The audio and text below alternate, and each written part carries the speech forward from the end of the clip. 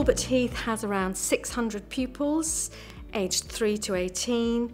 We're a girls' school and we offer one-to-one iPad provision for all of our pupils, enabling us to facilitate our groundbreaking, award-winning educational model for the future.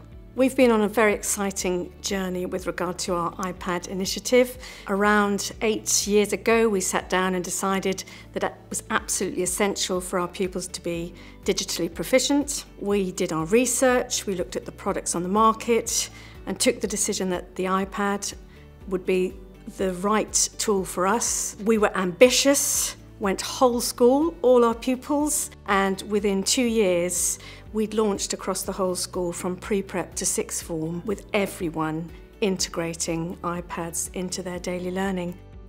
A few years ago, we decided to go with the Everyone Can Create and Everyone Can Code curriculums that were provided by Apple. I love these. They are something that has made such a difference to us at the school, especially having one-to-one iPad. To be able to give all students those digital skills, so whether it's using GarageBand, whether it's using iMovie or Pages or Numbers, or whether they're using the camera on the iPad to take photos, digital editing, loads of different skills, and those skills are only going to really sort of support their future lives and future paths, whatever they go on and do. GarageBand has lots of add-ons that for different instruments from different cultures which they wouldn't ordinarily get to see or use, and actually they're quite realistic sound sets, so it's really nice for them to be able to actually, where it's a touch screen interface, it's not just being able to hear what the instrument sounds like, but to see what it looks like and actually virtually play it. You can actually see the mechanics of how the instruments work, so that's a really useful thing for them to study from instruments around the world.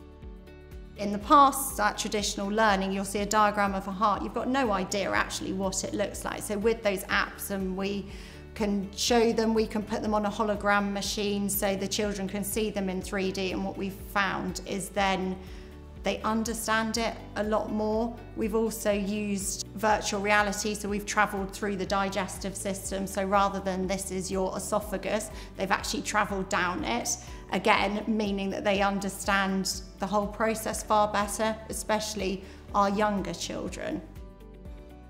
So with the block coding in Tinker, it allows them to build on their coding knowledge, leading up to using conditional code, using some loops, which then when we move on to senior school, which is more of the text-based coding, the kind of hybrid Swift, it then allows them to move on to looking at functions. So how can they use the computational thinking concepts, so pattern recognition. Okay, so if we identify a pattern, how can we turn that into a function? And then we can just use the function to make the code more efficient.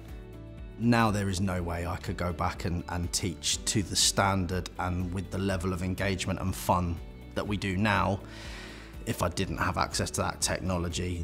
And it has to be technology that is useful and clean and easy to use, and everything kind of falls in together, and the iPad apps really fit together with that really nicely.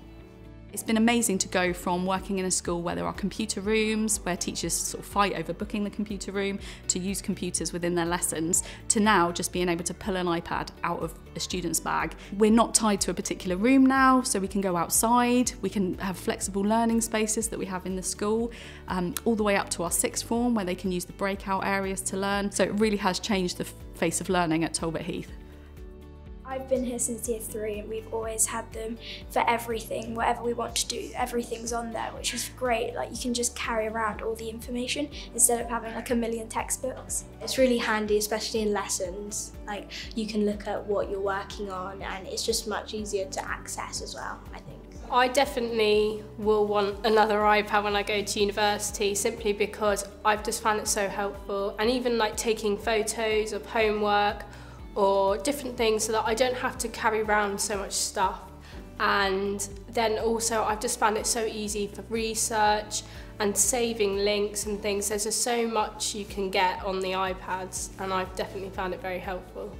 When we were learning online, it was really helpful using Zoom, and our teachers uploaded all of our work onto Google Classroom, so it was quite easy to keep track of everything.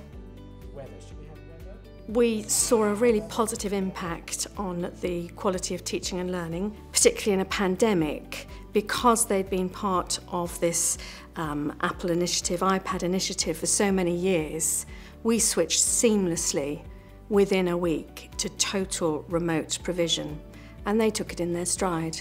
They didn't bat an eyelid. They knew how to use the apps. They could interact digitally. They were sending work through, creating things, every discipline, and I think that put us at such an advantage as a school. We're delighted now to have been recognised as an Apple Distinguished School, and the work that we've been doing with academia has enabled us to get to that point. So many opportunities going forward, which we are excited about. We had our global Apple Distinguished School launch programme yesterday, so full steam ahead for us.